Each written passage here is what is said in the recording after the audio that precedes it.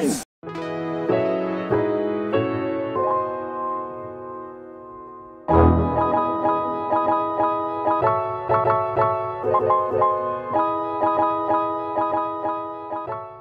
Hello lacrosse friends, welcome to the 2018 FIL World Championships here in lovely Netanya, Israel. I am Stephen Stamp.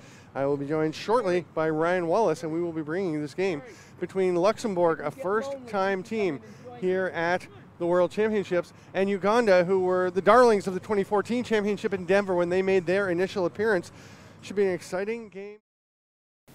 By halftime into the game, we were still trailing behind Luxembourg, and the courage in the players to overturn the result.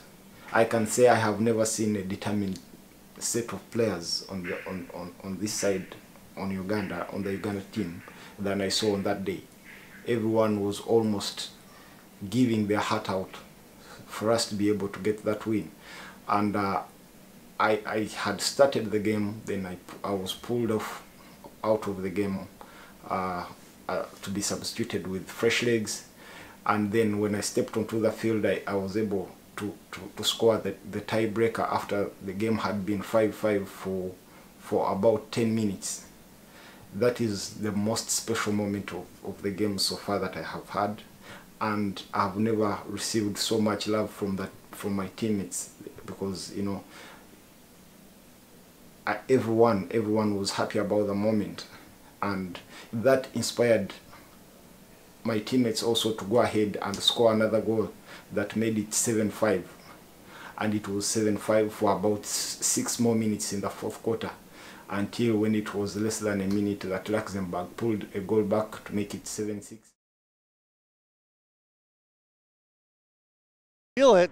Once we get going, clock will run. This is going to be an important clear That's it. here. Oh, he just throws it up in the air. That's going to be almost grabbed by the long pole instead. Oh, nobody can pick it up. A few nerves here and there. Ball pops away from Akura, and he swats it ahead. Great play to get it up to Kawugule.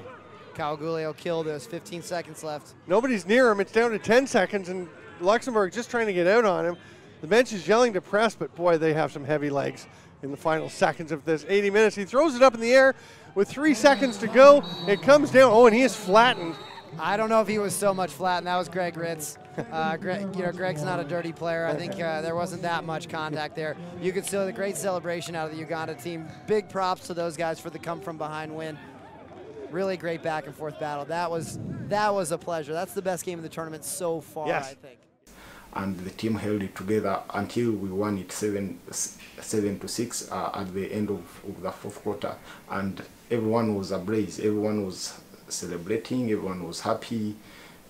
Our supporters on the international level, the donors, the people that have been supporting Team Uganda with the resources in terms of funding and also the equipment. So we are doing it for a cross-section of people, not only our nation.